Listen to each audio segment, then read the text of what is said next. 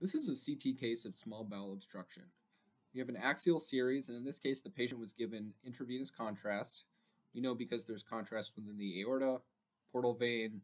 It's enhancing the organs, such as the kidneys here. Patient history was that she had been vomiting, had not been passing stool or gas. If we're scrolling through looking at the bowel loops, we notice that there are some dilated loops of small bowel. For example, here's one filled with fluid. There's air, that's an air fluid level. Something that can be helpful is to measure the diameter of the small bowel. Here I'm getting 4.4 centimeters. Anything above 2.5 centimeters, you have to start thinking about obstruction. If that's something you suspect, the next step is to look for a transition point. Essentially, this represents where the obstruction is happening. Often this is related to surgical adhesions, hernias, or maybe an obstructing malignancy. This patient had had surgery. You can actually see skin staples here. So the patient was recently post-op, and this can be difficult. It can be one of the most difficult parts about these cases is finding the transition point. A lot of the time, you just have to follow the small bowel and lead to a point where you see a transition in caliber. Something that can be helpful also is that the distal part of the dilated small bowel near the transition point is going to have aerated stool in it. And so that's called the small bowel feces sign. Notice that more proximally, the small bowel has fluid in it. There's no air within the fluid, just air layering on top. Whereas more distally, here we have small bowel that's intermixed with air. That's because more distally, the small bowel is absorbing that fluid.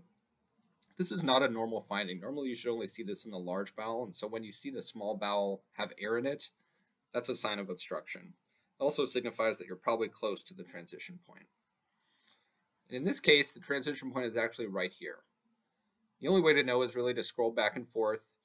There's a case link in the description. You can take a look, but there's small bowel that's dilated, and then it leads right here. There's an immediate change in caliber where it becomes very narrow. And distally, if you were to follow it, the small bowel continues to be narrow. And so that confirms our transition point is right there. Occasionally, you can have two transition points. That's called a closed loop obstruction. That can be a problem because the contents of the small bowel between the two transition points don't have anywhere to decompress. So those patients are at higher risk of bowel ischemia. So we found the obstruction, we found the transition point.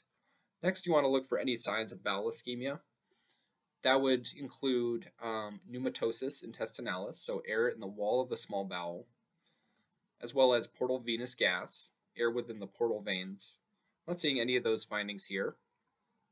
Ultimately, if the patient does have bowel ischemia, you can see perforation, which you would see free air, pneumoperitoneum.